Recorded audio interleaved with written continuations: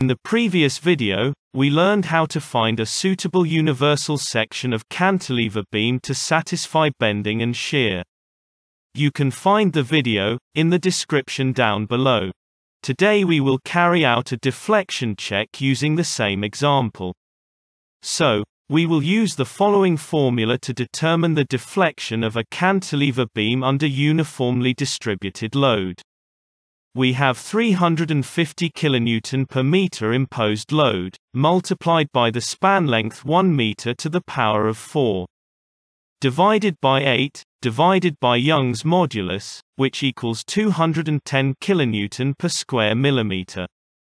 We need to be careful with our units here, so we will convert 210 kN per square millimeter to kilonewton per square meter, which equals 210 multiplied by 10 to the power of 6.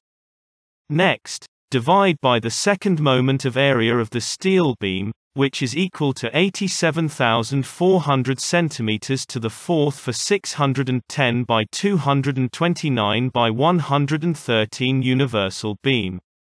Again, we need to convert the section moment of inertia to meters to the fourth, which would be 87,400 times 10 to the power of -8. This results in a value of 0.00024 meters, which is equivalent to 0.24 millimeters. For cantilevers, the suggested vertical deflection limits on beam, due to imposed load based on clauses 2.23 and 2.24 of National Annex to Eurocode 3, is the length divided by 180. Therefore, the recommended limit would equal the span length 1000 mm divided by 180.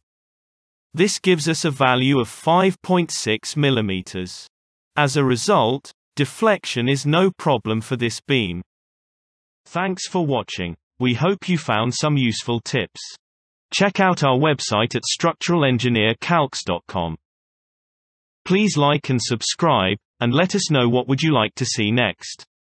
The human footprint is a masterpiece of engineering and a work of art. Stay safe. Goodbye, and see you soon.